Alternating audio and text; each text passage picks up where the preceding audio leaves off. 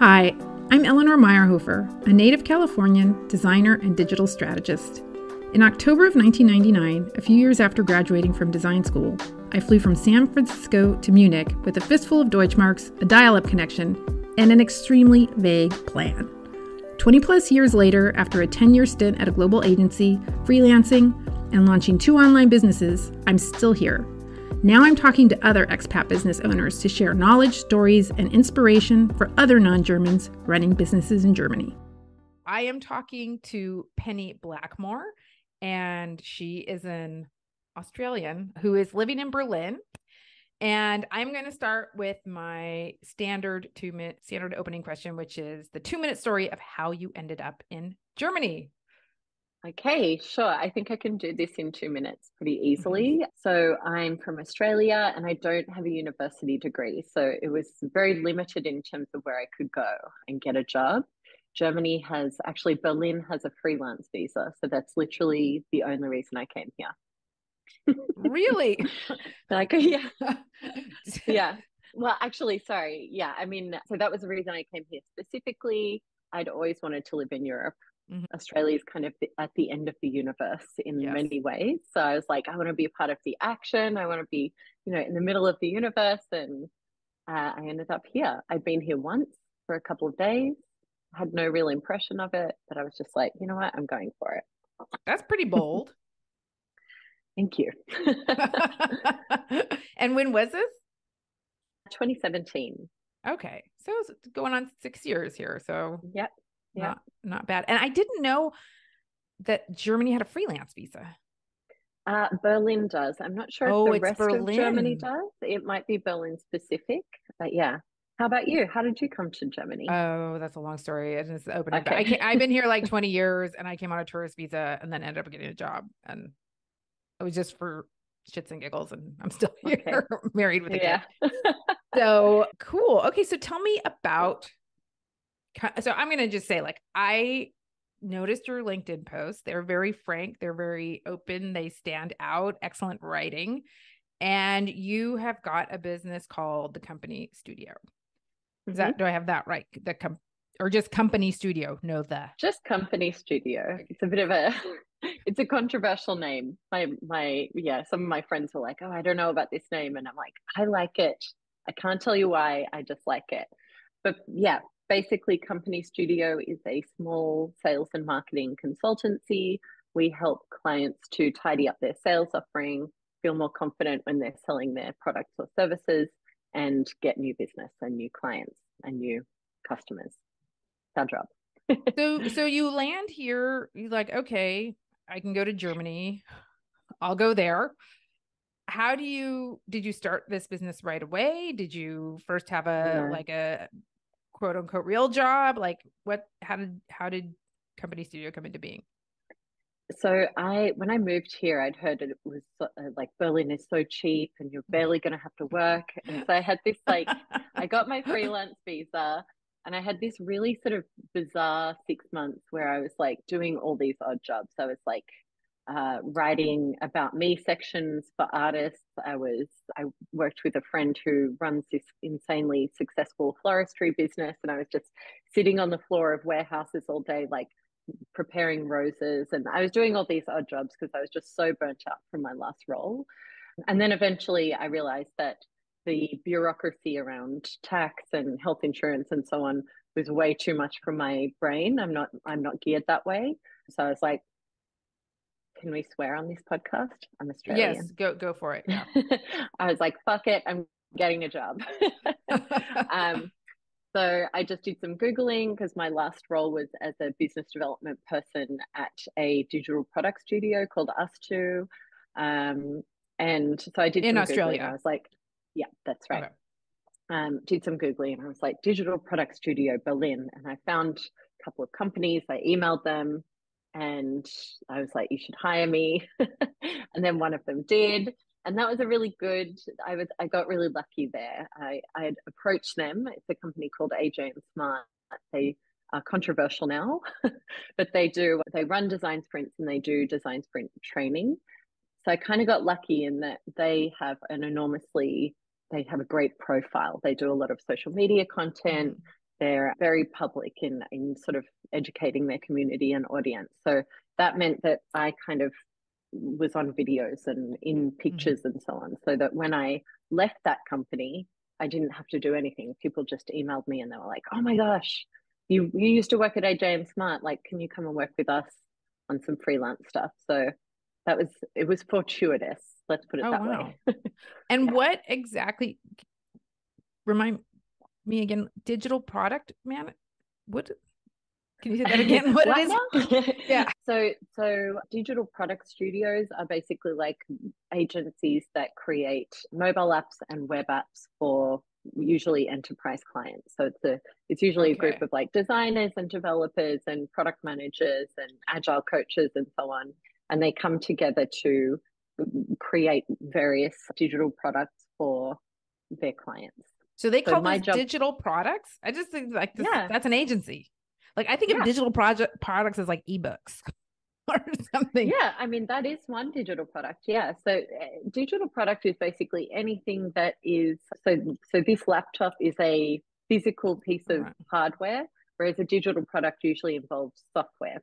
So yeah, anything you write code for and put together design wise. Okay. Or like service design. I've also heard that like Yes. a lot of service design. Yes. Okay, but this is Service a design. so digital product agency. That's what, and Mhm. you were doing exactly what there? I was doing business development. So Okay. basically finding new clients and helping to sign them for the company. Okay. So you made a name for yourself there and then decided I'm going to go out on my own and people were Mhm. just they knew you and that was that. Yeah, yeah. I don't want to exaggerate. It's not like Hmm. I had people bashing down the Hmm. door, but pretty much within a week, I had some. So you know, when you change your status on LinkedIn Hmm. to, you know, open to work or I don't think they had that back then, but I said, you know, I've gone freelance, and people started getting in touch, which was awesome. But also, it was really weird because there is, I think, if you're a designer or a developer or an artist, like there are different sort of freelance roles where there's a bit of a blueprint for how you do that job. Whereas um, in my transition into freelance sales and marketing consulting, I was like, what do I do here? Because what you can do is just sit with the client and tell them how to do things and take their money. That's kind of like the easiest thing to do, is just the consulting where you're just talking and solving problems for them. But the problem is that often doesn't really work super nicely. What works is when you teach them how to do things themselves instead of just asking me for the answers the whole time. Hmm. So I will say, like, it took a couple of years for me to kind of get what my process was down and get a bit of structure around my work, which was Hmm. a process, but it's really rewarding. And so that's when I kind of decide to formalize it in a company context. Hmm. When I was like, I'm doing it. I'm going to make this a thing. Okay, help me. So when I look at your work, it's like sales and positioning. So would you put what you do under the umbrella of marketing?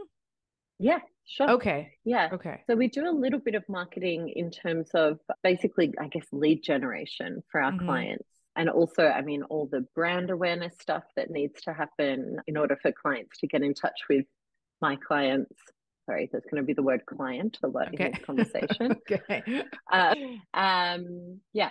So the marketing is everything that happens before you basically start, like, identify a challenge. So once a potential client gets in touch with my clients, once they've sort of said, okay, there is a project that we need help with, or there's a challenge that we're not sure how to approach, that's when the sales process starts.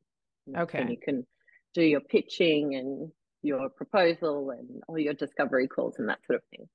Okay. And let me back up for a second. So when you hung out your shingle and people started getting in contact with you, were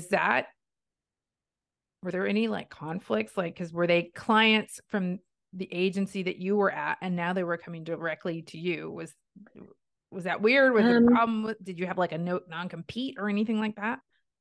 So first of all, I didn't have a non-compete, which is good. But secondly, the clients that I was helping, yeah, they were competitors of my prior agency. So Okay. I mean, non-competes are really hard to enforce anyway, but Yeah. yeah, luckily I just didn't have one.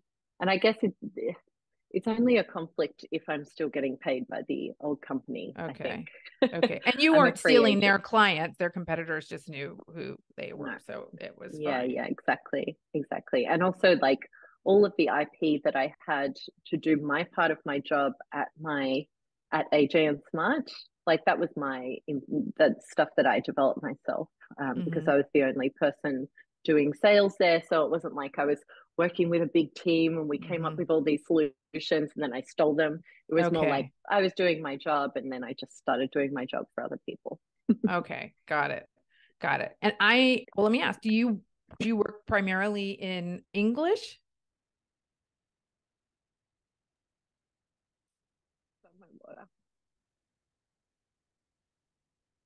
Yes, I work all in English. Okay. And that has never been a problem. Surprisingly, no. I have clients that have been like, "Yep, do everything that you do for us, and then we'll pay a translator to switch it all over." So surprisingly, it hasn't been much of an obstacle. I think I might be completely out of the loop here, but I haven't met a whole bunch of other people that do what I do. It's not that I have no Ah, competition. It's just uh-huh. that actually, if someone said, "Oh, well, can you recommend someone else?" I genuinely wouldn't know who to call because I don't come across people that do what I do very often, and so I think my clients don't have much of a choice. Oh, that's great. They're That's great. You dominate a niche.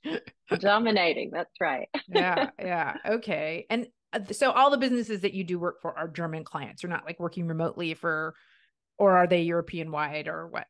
I'll work with anyone. So at the moment, I've got one client in Canada, two here in Germany, one in Romania.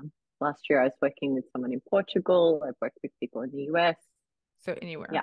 And what type of clients are they?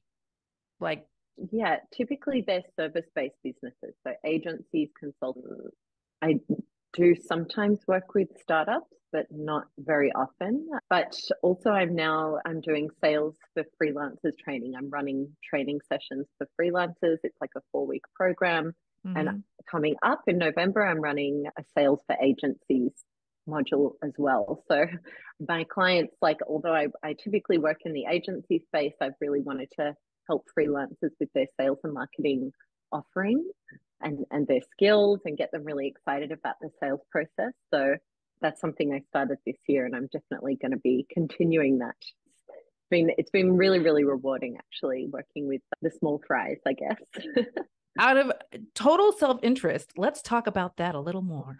I really kind of had an epiphany maybe about a year ago about the really distinct difference between sales and marketing and that they are Mm-hmm. not the same thing. And like, what is some of the stuff you focus on when you talk about sales for freelancers? Mm-hmm. So in the training program, it's a 4-week program. So we start off by talking about positioning and differentiation and describing your service offering so that it's quite kind of compelling, but it also makes sense and that you're in a niche or a niche, as you say, Mm-hmm. but also not restricting yourself to a very limited client base. Then we talk about the sales process, and Mm-hmm. what was really interesting about the training was I was self-conscious about that module. I was like, oh, who's going to care about the sales process? But it turned out that was got some of the best feedback because realistically, like a great sales process can help you build a lot of trust with your client and get them really excited about working with you. It also speeds up, the lead times. So basically, Mm-hmm. you can close deals more quickly. You can avoid getting ghosted when Mm-hmm. I'm sure we've all been there where you write the Mm-hmm. proposal, you put all this effort into it, and then you send it off and never hear back. It helps you avoid that. It helps you to get in touch with decision makers. It helps you to set the right pricing. So really, the sales process is secretly extremely exciting, Mm-hmm. Mm-hmm. even though it sounds boring. So we do the sales process, then we talk about your sales deck and your proposal deck. what those look like, what should be included, what to do, what not to do. Mm. And then the final module, which we actually do at the start, I should have said it the other way around, is generating leads, like finding new business, basically. Right. Yeah. So Right. we try and cover everything. And one of the things that I always tell my trainees is we have been sort of fed this narrative that, if you're a self-employed person or a freelancer, you need to get out there on Instagram and post videos every day and reach thousands of people and da da da da da. And it's like, no, actually, at the end of the day, you're only one person. Sometimes you might only need one client for 6 months. Maybe that's all you need. Yeah. So your conversations need to be much more focused, directed, and your network has to be super strong, but it doesn't have to be massive. You can just have 5 key people that will refer you again and again. So my goal for the Sales for Freelancer course is like, I want to demystify sales, and I don't want people to think, oh, it's so embarrassing, it's so sleazy. You don't have to lie when you're a salesperson. You just talk to people and listen. So I'm hoping to make it fun as well. Yeah. I mean, the talking to people, that was part of that epiphany. There's this idea, you make courses and then you get passive income and you build an audience and all this. I was like, oh no, then your job is just becoming an online marketer. And if you have like 5 to 10 high ticket clients that you have a really good relationship with, you don't need to be like amassing these followings, which is to me personally a totally joyless exercise. The people that you are targeting in your freelance sales, are the freelancers like selling into bigger companies, SMEs, B2C, B2B? Like, what's the profile? There's a huge variety. So in the last cohort, we had designers, we had developers, we had animators, we had workshop facilitators and community managers. So really, it can be anyone. I tried to collect a group of non-competing people for the first cohort, and that worked out. I'm not sure if I can promise that moving forward, but they're selling to every different type of business. Typically enterprise, though, is their customer base. Yeah. Okay. In your view, this is like a question I wrestle with a lot. Do you think, somebody once told me, said like, forget B2C. You're not going to find people with enough money. You should always just do B2B. Do you think that's true, or what's your view on that? That's a great question. And you're speaking as we're freelancers or self-employed people, and we shouldn't worry about B2C. I mean, so this is actually something that I talk to a lot of people about. That a lot of my clients come to me and they say, okay, well, we want to create a course or something like that. And we want to sell to individuals. I think the first step is that you need to create a really strong brand. And usually the way you do that is by having a big, healthy, robust portfolio of work. So first of all, my top level advice, go B2B first. Get the good corporate money, get paid properly for jobs, get the portfolio together, and then also get an understanding of like how this business landscape works. And then once you've built a brand, so for example, my very good friend, her name is Brittany Bowering. She has sort of a strong brand and a kind of a loyal following. I think she's got, a certain amount of followers on Instagram. So she was doing corporate work for years, and then she got to a point where she was like, yeah, I'm going to put together a course and I'm going to sell B2C. And she could do that because of that sort of initial work that she put in. So the B2C stuff only works at scale, right? Like if you get 3 individuals, And this is another reason that I started my Sales for Freelancers course, because I knew they couldn't afford me one-on-one. Right. So I was like, how do I group them together and make it work? Yeah. One of the things like in my line of work that people try to do to like have scaled offers, like templates, I can't stand doing that, but I do like the idea of a live cohort, and also having like a product ladder and a lower price point where you say like, okay, here's a template, we'll do it together. It's kind of done with you service. How do you balance the work that you're doing for larger clients with like a cohort training? Great question. This actually brings me to one of my absolute favorite metaphors, I think it's a metaphor or an analogy, whatever. This is something that I talk to all of my clients about all the time. I think in service-based businesses, you need to have three parts of your offering: the cupcake, the birthday cake, and the wedding cake. The cupcake, I'm obsessed with the cake factor in this metaphor, but the cupcake is something that you can purchase without much thought or planning. It's something that you can do individually. Just pick it up, try it out. If it's no good, it's not a big deal. Just throw the rest away or eat it and feel regret. The birthday cake is a little bit more planning. It comes around once a year. So, it might happen again in future.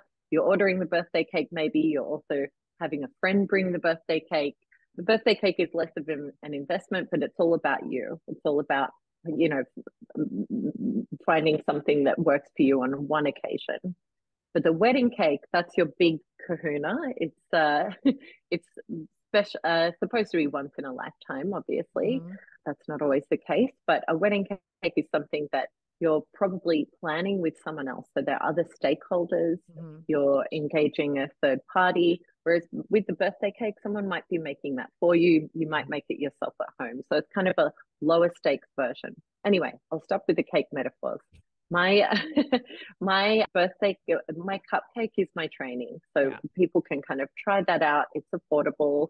And then the birthday cake for me is I do coaching work. So I do some one-on-one coaching with a couple of CEOs here in Germany. And then my wedding cake is my project work. And so basically the way that I work this out is that I've often tried to run two projects at once. That's not something I should ever do. I don't know why I tried to do that. But yeah, so I'm usually running one project at a time. I've got my coaching clients, which are also running simultaneously. We just catch up once a week. And then when I have a little bit of downtime, I'll schedule a cohort of training. So for example, November, I'm like, I don't really want to work that month very much, but it would be a nice way to sort of close out the year. So the good thing about being with a cohort training, exactly. Okay. It's like you can obviously kind of make things work however you want. But yeah, I hope that answers the question. It totally answers the question. My follow-up question to that becomes, my guess is that a lot of your work is like, network and relationship based, like the business comes to you. But in terms of positioning and marketing, so if you're selling cupcakes and wedding cakes, like how do you speak to the person that's buying the wedding cake versus the person that's buying, like, are you muddying your messages? Should you only say like, I'm targeting these premium clients and look at these wedding cakes? And then people will say, oh, but you sell cupcakes too. Metaphor is getting out of control, but you know what I mean? How do you position yourself? I position myself as a sales kind of expert. I hate that. It's weird calling yourself an expert, but that's how I try and position myself. Once the interest comes into my inbox, then I can decide how I'm going to channel that interest into an offering. So obviously, if someone gets in touch and they're like, hi, I'm a designer, I'm 30 years old, I've been freelancing for a couple of years and I need help with sales, then I'm like, cool, you can join my next cohort.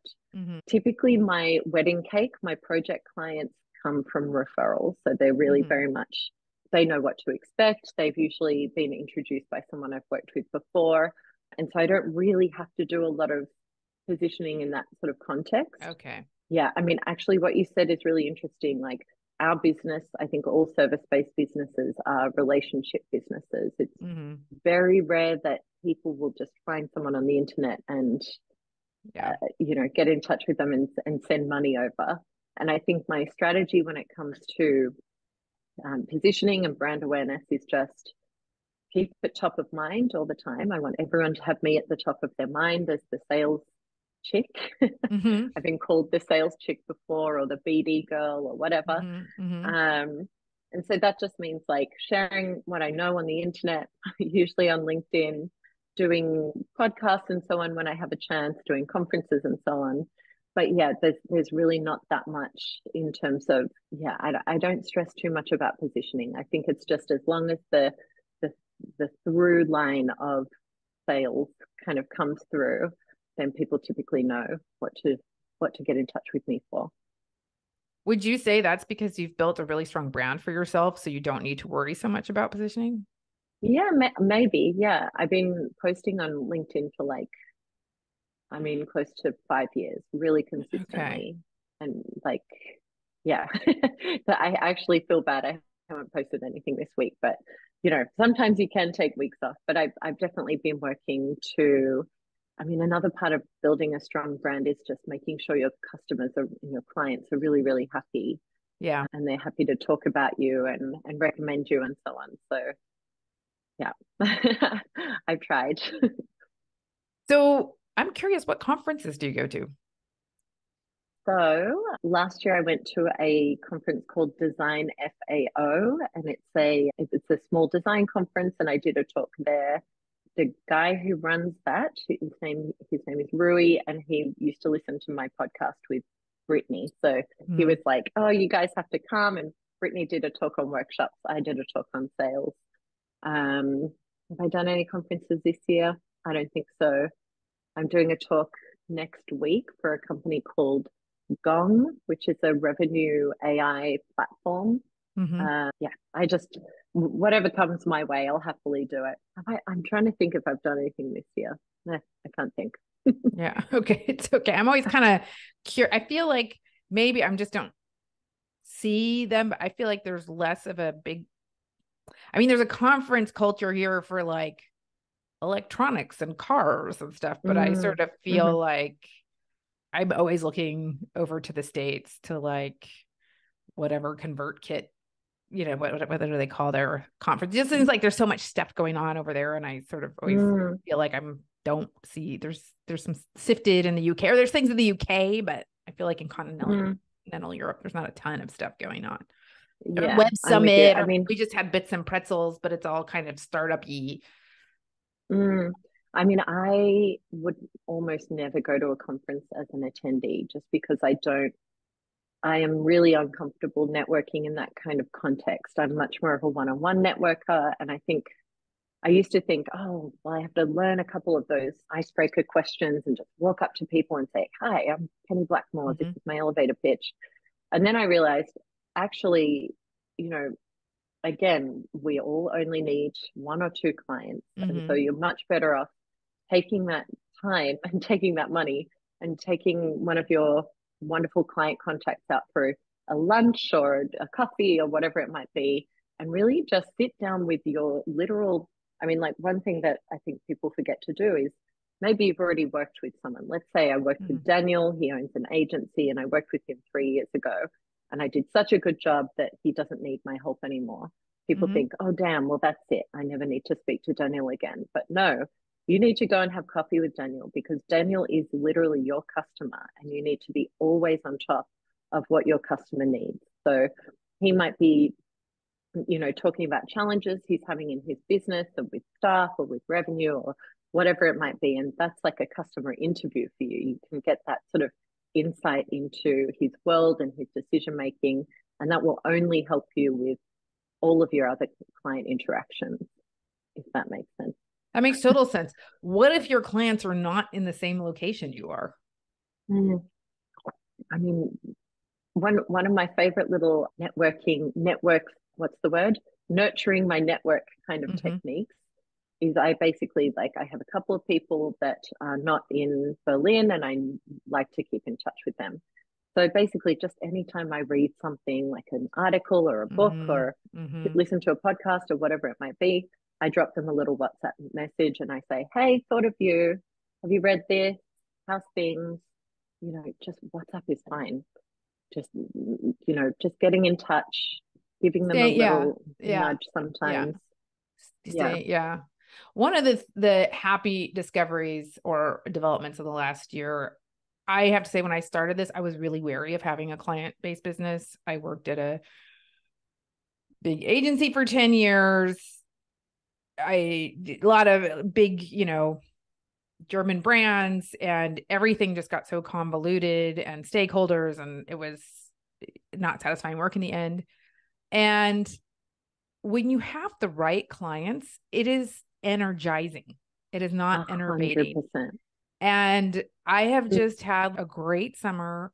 with so many wonderful clients where I feel excited and, like I said, energized after our session together, not drained. Mm-hmm. And so, and I like so many of them, you know, and so that was kind of what I said earlier about the sales. Like, you don't need to be blasting on Instagram all the time. It's just like keeping in touch. And it doesn't have to be like, do you need anything? But that's a good tip. I have a newsletter for my clients where I just share stuff that's like going on that I think might be interested. We're not in the same industry, so that could be a little tricky, but I just had finished a third website I did for a client. She's in Berlin. She's my first client actually. And I just adore her. And it's like it just built itself. And, you know, she's kind of pivoting what she does. And she's like, I think I have to do LinkedIn marketing. And she really doesn't want to. So I'm just excited to say, like, listen to this podcast, do this. Like, cause I love LinkedIn marketing. So, you know, I don't, yes, that is sales. And I don't know if she's going to need a fourth website, but I feel like it's just cultivating and nurturing and your relationships and valuing them. Yeah, 100%. And just being a human, you know, I do think this is just a personal preference for me. I typically don't check in with like former clients and clients over email. I send them a message on WhatsApp because I'm WhatsApp, like, everybody, yeah, I'm always like, everybody gets enough emails. Nobody wants to write back to another email. So I'm always just checking in with a very quick little message, no subject line, nothing. I'm just like, hey, Torsten, what's up? How's things? And he'll be like, oh, I'm going to give you a call tomorrow. And I'm like, okay, great. And then we chat. And yeah, it's, I think also the nature of my role, I'm always working with the owners of the business. It's a very personal thing. Like this is their brand, it's their story. And I'm helping them to sort of bring it to life and they get really excited about the work we do together. So it's a bit more of a personal bond than a super professional bond, if that makes sense, because we're really getting into the nitty gritty of these vulnerable parts of their business. So yeah, I'm going to go out on a limb here and say I think there is a generational difference. So you had this great post about, was it you didn't know anybody over 40? Yeah, like, oh, let's have a conversation. That is a really interesting point because as somebody who's like well over 40, for me, it still feels like intrusive to WhatsApp somebody. You make a totally excellent point. And a lot of my clients tend to be, if not my age, like kind of in my generational cohort. But I think there are differences in communication. But yes, email is like more business. And I always when I launch, usually it's WhatsApp, sometimes it's Slack, but we keep a channel open just for like quick communication. So I could do that, but I just feel like that would be so, even if we have close relationships, but that is something to chew on. Yeah, I think I'm with you because there's some things like I think you and I might be the same generation. I'm X. Yeah. I'm okay. You're a millennial. X. I'm X. I was born in. Okay. Wow, you look great. Thanks. Never would have guessed it. Yeah. But I will say, like, I have some younger people in my network, and they message me on Instagram for business stuff, and I'm just like, what? I find it so annoying and so unprofessional. But of course, again, different generations. So I think with the WhatsApp thing, my advice would be try and get a little bit of the conversation going before you end the engagement. So maybe you're sending, you know, a little message a couple of weeks before the end and saying, hey, what's your address? I need to send you, you know, an end of engagement gift, or what, you know, what are you doing for Christmas or something, so that it's not like out of the blue you're getting a WhatsApp message from someone who's been doing work for you, if that makes sense. Yeah, that does. Can I say something about LinkedIn? Yes, please do. Your friend, I understand that she hates LinkedIn. I know that it can be a really bizarre place where people are kind of just self-promoting, and my LinkedIn pet peeve is when people sort of recycle a really generic idea and act like that it's an incredible act of originality. I'm like, no, this is literally old news. LinkedIn is 100%. It's definitely cringe in many ways, but you just have to, first of all, you have to go through your feed and just mute anyone that pisses you off. Yeah. Because, you know, life is too short to hate follow, and your blood pressure will thank you. But then also, LinkedIn is the only place on the internet where you can talk, if you're in a service-based business, where you can talk directly to your customers and clients. They're there, it's free, it's the best opportunity. So I would highly, I'm a big advocate for LinkedIn. I don't know where I'd be without it personally. And I just think it's such a great tool. So if people are feeling a little bit hesitant about it, I would really encourage them to do a bit of research, check out the different ways that you can approach it, and give it a try. I think people just think I love LinkedIn. I don't find it stuffy at all. Oh no, I mean it can be stuffy. I don't find it I don't hate follow. In fact, it is one of the few platforms that my blood pressure doesn't accelerate. I mean, Instagram's fine, whatever, but I felt I at first I avoided it because it was like my old corporate network. And I was like, oh, kind of embarrassing, like doing my own thing now. But then I started getting like a couple of cold leads. And then I realized I liked it because there's no pretense. We're all doing business here. Like, that's not like, here's my cat and here's my new thing. And again, Instagram, all those things are fine. And all channels have their purposes, but we're all here doing business. And and I do appreciate that you can, like you say, you can find exactly who you want to talk to.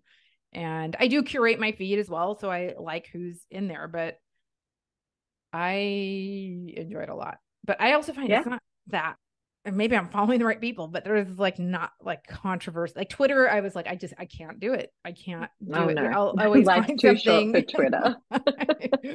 I think a lot of people think it's like stuffy and corporate, which that is there too, but I don't know.